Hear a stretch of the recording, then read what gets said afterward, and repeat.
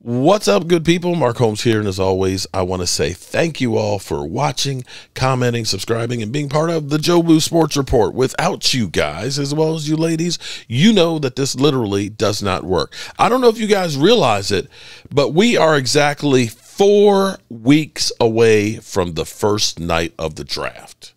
And I've got my buddy, Gametime Byran. What's up, Gametime?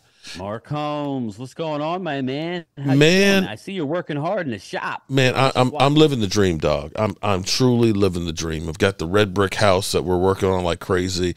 You know, we got electricity in there, so I got lights so I can see what the hell I'm doing. Man. I got freaking the cable company was there yesterday, and now I have internet there, so I can actually start live streaming from there, and it won't take me 3 hours to upload a damn video when I'm down there working. And I even got the water line in there, although they have to come set a meter. I like and the old guy who comes and visits, man. He's a wealth of knowledge. Oh man, well, yeah, I can't wait for him to come back again, because now you don't have to worry about him falling through the floors and stuff.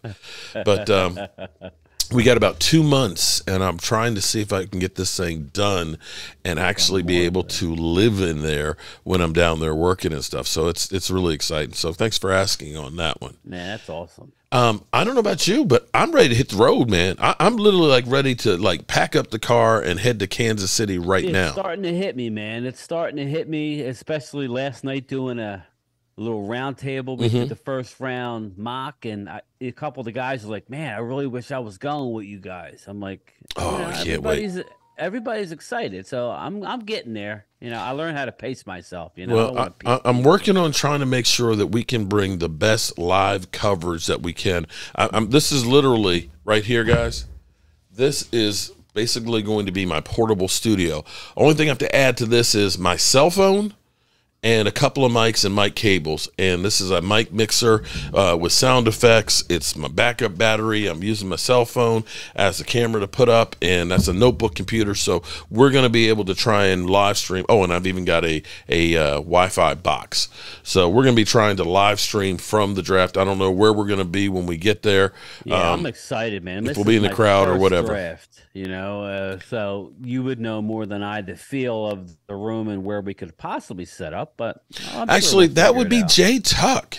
And interestingly enough, I met Jay Tuck in Chicago at the draft, and I actually had a video with him and Joe Boo, but unfortunately it was lost on my other channel. So it'll be nice to see Jay Tuck again. Jay Tuck's doing some great things up there in Kansas City. All right, so you are Kansas City. Here I come. Don't tell your wife they got the pretty little girls and that you're gonna get one. Dude, don't play that song. So you have been digging deep into the draft a lot more than me. And you know, I just hate mock drafts because to me it seems like it's so much work to put out bullshit. It doesn't matter. There's too many variables in there to actually think that it's actually going to happen. And when you look at, you know, some of these draft gurus and stuff like Mike Mayock, you know, oh, he's a draft guru. He goes to the Raiders, and you look at the moves that he made and how he literally ran that team in the ground, right? Yeah, well, this is what you got to take out of mock drafts. And this, I know the fantasy people will know what I'm talking about. When you do these mock drafts, it's not going to be what happens. You know it's not. But yeah, there's a reason why NFL front offices do mock drafts. Starting this week, they're making their board. And what it does is you start to say, okay, and that's what I think the Cowboys do best. You know, yeah, it's best player like available, but it's groupings. You know, you got to identify. We know right now that the running backs go 15 deep as starters in this league. Okay, I think I got it now. Yeah. I think you know. I remember. You remember Matthew Broderick movie War Games? Yes. So they had like all the Whopper computer there. That was playing all the simulations of the different wars. And so you're basically saying that, you know, we're just learning all of the different scenarios and how it could fall and what we should do. Is that way on draft? You only have so much time. You saw the Vikings blow, was it back-to-back years? They didn't they slipped in the draft and they couldn't make up their mind. You need to know Okay.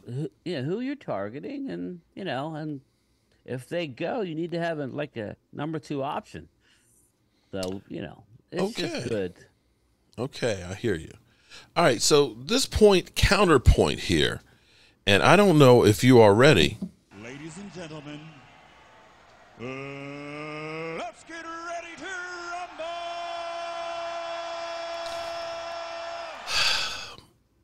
The mock drafts, for some reason, keep having Bijan Robinson going to the Dallas Cowboys, dropping to the Dallas Cowboys.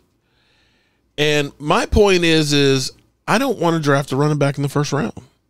The reason why I believe he's dropping is because teams recognize taking a running back early on doesn't win you Super Bowls. We took Zeke fourth. He got great numbers, did wonderful things. But here we are after paying him, taking basically a $11 million over 2 years dead hit. So that way we didn't insult him by saying you need to take a pay cut. He goes out and gets insulted because nobody wants him. I look at Derrick Henry, great numbers, exciting to watch. Number one. Oh, well, okay. But still, I'm just saying great running backs. Okay, my bad. Okay, all right. But you feel what I'm saying, that having a great running back doesn't mean. Okay, Barkley. High draft pick. Yes. What have the Giants done with him? One playoff win. Well, yeah. I mean, I don't think you can isolate Barkley. I think it's what they didn't do on the offensive line. You have more than one pick. It's just, Oh, wait, hold it. You're saying because of what they didn't do on the offensive line. So you actually have just brought it back full circle. Mm-hmm. Are you better off getting an elite running back, the best guy out there, or are you better off actually taking care of another position that's more relevant, like, say, the offensive line? Well, it's funny you say that. If we're taking Mike McCarthy's own words that he wants to take the air out of the ball. Now, like, we can laugh about that comment. Bullshit! I'm sorry. Excuse me.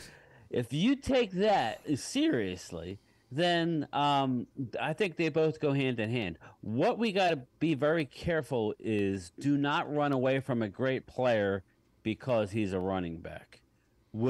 I would tend to say top 10 to 15 running backs in the draft, because we all know there's only about 15 to 18, sometimes it stretches to close to 20 first-round talented players. Now, we all know there's more than 18 first-round draft picks. So we're drafting 26, Mark. If for some strange reason that Bijan drops to us at 26, you have to run that card in, okay? Steve Avila, that's my personal – I think that's who they're going to take regardless of who's on the board. I'm saying you have to take him. You cannot allow – and I know what you're saying, but this is the end of a first-round situation. Here's my point. As I look at the landscape here, I see my Super Bowl champion Kansas City Chiefs running back by committee. Isaiah Pacheco. I see the Eagles running back by committee. They were like, okay, Miles Sanders, great season. See, you wouldn't want to be. I'll take the compensatory pick. To me, I look at it differently, and I know people are going to say you crazy, and that cocaine's a hell of a drug. It is. Okay, but to me, tight end is more important than running back in the NFL today. Name the last. No, hold, wait, but just listen to me. That went off though. That's okay, all right, okay. I'm just using that as a hypothetical. Okay, I'm just using that as a hypothetical. I'm just saying you brought it up. Okay, but there's other positions out there besides just tight end. But I'm bringing this up because who's more important on the Eagles, Dallas Goedert or Miles Sanders? Dallas Goedert. Okay. Who's more important on Kansas City? Kelsick Absolutely. or It's absolutely one of their many running backs? It's absolutely. Who's Kelce. more important on San Francisco? McCaffrey or Kittle? Well, it's Kittle. Okay. So, I agree, and I would say this: why are we saying that option isn't already on our team, Mark? You saw what Ferguson did and Hendershot did without Dalton Schultz. Ferguson had Okay. 6 touchdowns Yes. and 700 yards. Mhm. He was relegated to 1 or 2 throws a game, maybe when Schultz came back. Schultz came back. You know, Dak was trying to feed his boy. He was getting all the looks. I'm telling you now, we have that guy already on the team. I'm all for it. See, that's the thing. I think people are over evaluating Dalton Schultz. And I think my theory is correct based on he didn't get squatta on the market. He got a 1-year, $9 million deal. Yeah. He's probably smacking himself in the face because we offered him a 3-year, 36 mil last year that he said, no, I can get more. Well, he's probably regretting that, isn't he? I think the answer is already on the team. I'm telling you, these guys are studs. I'll add another. But each one of these tight ends in the first round have some flaws. I'll give and I'll give you, because first round tight ends is kind of like a unicorn. It doesn't happen very often, and most tight ends develop later on. And but I would say I'd rather, because here's what the thing with the Cowboys. Now again, it could be that Bijan does drop that far, but the Cowboys like to draft one of the highest players in their position, no matter where they draft.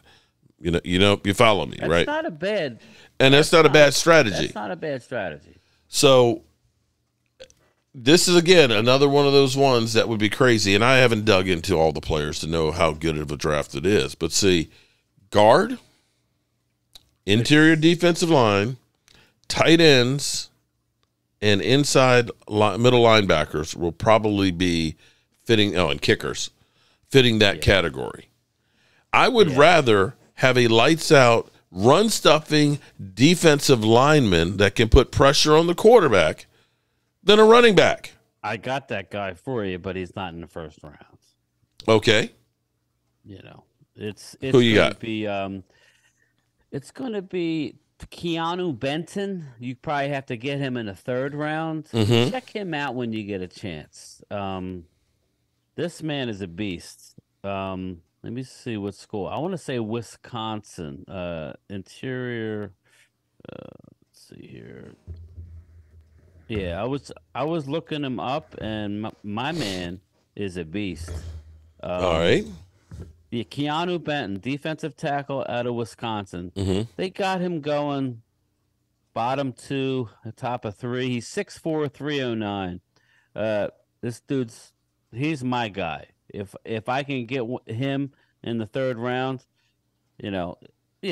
we've talked about it ad nauseum. Truth be told, I hope Bijan is taken. I said that last night on our mock draft. I don't think you could overlook him at 26. There's not many people on the board other than Jalen Carter, maybe a couple of the quarterbacks. We're not drafting a quarterback. Maybe one of the high-end cornerbacks. That's it. After that, that, you might as well move back. There's no guards that really deserve the 26th. But I'm also in the camp, Mark, that if you identify that you're taking a guard, don't mess around and then take him at 26. My only thing to you is, if Bijan is there, you're window dressing your board, you're not sticking. Honestly, I would like to trade down, get another top 100 pick. That opens up what I'm talking about. You can get another player that you may not get. That Keanu Benton is an absolute beast. They're saying he's around the 67th player. He might drift into the 3rd round, but he won't be at us at the 3rd. You know how that goes. We're at the bottom of the draft. Right. So, if Bijan is there, that's going to be a hard pick. Like I said last night, I hope he gets taken because I agree with you in theory. I'd rather get an offensive guard. I'd rather just don't mess around and go get Steve Avila. He's their number 1. He's all of a sudden, I mean, I touted him 3 weeks ago. Now all of a sudden that's all you hear. Now he wants to be a Cowboy. Bring him on. You started the trend, buddy. Well, I take pride in my convictions, and I stand by them. We'll see. But I also like the board, man. It's going to be fun, and we're going to be there. So I'm excited about that. Oh, I'm definitely excited. Okay, so we're in agreement that we don't want to get a running back. I don't want to, but I'm going to take him at 26. You know what I mean? I'm not going to win to dress it. Now, I don't know how much, Mike McCarthy is going to change this offense. He's saying about 30%. But I do know that your tight end's got to be able to block and catch, and he's key. And going back through the Dallas Cowboys history, we always had great security blankets for Roger. We had great security blankets for Troy Aikman. We had them for Romo. We haven't really had one yet for Dak. Jason Witten was in the twilight of his career between being here and the Raiders and back. And Dalton Schultz kind of was, but I'm not sure that he was really as good as his numbers were, that he was clutch when you needed him. And I really would like to see that guy on this offense. I would say there's 8 tight ends that could fit that bill for you. It doesn't have to be a first rounder. Yeah, I would. I mean, I could rattle them off to you, but you don't need to know. Just trust me when I tell you. There's all shapes and sizes, whatever flavor you like. There's some very talented tight ends as well as running backs. The guard. This is why, let's pray that Bijan is gone. I don't think Bijan's going to make it to 26. I think he's going to either Tampa or the Chargers right before us. That's my opinion, and as it gets closer, I'm going to put out my exact mock draft for the first round. But he's not going to be there. If he is, it's a travesty. If he's not there, let's go get that offensive guard. So I know you're saying tight end, but man, let's go get that guard. I'm saying anything but running back. Right. I just because the problem is it's not that he's not going to be talented and doing some really good things, but that means you're lacking in someplace else. It may be that the guard is not as good as the running back, but here's the thing about a guard. You're getting double production because you're getting a guy who can pass protect, okay? Right. Who can keep your quarterback upright. And here's a guy who hopefully can open up holes for the running back. The running back is only good for 25 plays. That guard is every play, every down. Yeah, and I think it's all a smokescreen, what they're talking about. Oh, it's always bullshit. I mean, yeah. It better be, because it's starting to scare the bejesus out of me what they're talking about doing with Tyron Smith. I'm seriously thinking, people, I believe in my heart that Tyron is ultimately going to be the swing tackle for this year. Well, and I don't know how long. Here's the only way it makes sense is if you're not sure if Terrence Steele will be 100% to start the season. Then you start a few games with Tyron Smith at tackle, get some more experience there, right? And then once Terrence Steele is completely, really, really healed, then you go ahead and mothball him. Mothball Tyron Smith and keep him as the swing tackle for both sides. Now he's got a little bit more up underneath his belt and ready to go. But the problem of saying, Terrence Steele's not going to move to guard because he's too valuable a tackle, then who's playing guard? Yeah, which ultimately that's why I'm on board. The guards do not run deep. There's a guy, Voorhees. I believe he's out of. Where is he out of? Let's see, interior offensive line. Voorhees. They have him ranked. He's out of USC. He's the guard out of USC. I really liked him. He's the one that tore his ACL at the combine. So, he's like, maybe you get him later in the draft. There's another guy. Let's say we went Bijan. There's a guy we could get in the second round, John Michael Schmitz. He's a center out of Minnesota, but he also plays guard. And I love that pick probably just as much as the Avila pick. That's why I want to trade down, man. I really do. I want to get that extra pick because he could come in and play guard, right? Mm-hmm. And if Tyler Biotish does not take that next step, Yeah. this guy's a Time to Pro move on. Bowl. This guy's a Pro. He will be a Pro Bowler as a Mm-hmm. center. But he can also. He's big enough, and the tall. He's just a big man. He could play guard now, but he could also slide over to center if Tyler takes a step back. I got to give Tyler credit. He Mm-hmm. stepped up, but he's not Pro Bowl. He's average to slightly above, but he's not a Pro Bowl. Well, here's the good thing, at least for the Cowboys. With all the moves they've made, they still are sitting with $13.1 million of cap space, with another 10.9 coming June 1st. And they can still get more money if they want to. They've been very using the wrong word. Logistically, no. Is that what you No. said? Litigious? No, just like, okay, frugal. They've been real frugal with their money. I mean, getting Hankins back for, what, $1.5 million? Suing people? Huh? Litigious? Oh, no. I mean, they've been very, Catboy, is always looking for good value and stuff. But they've brought back the main pieces. I don't know if they're going to still try and bring back Carlos Watkins or not, or if they're just going to move on.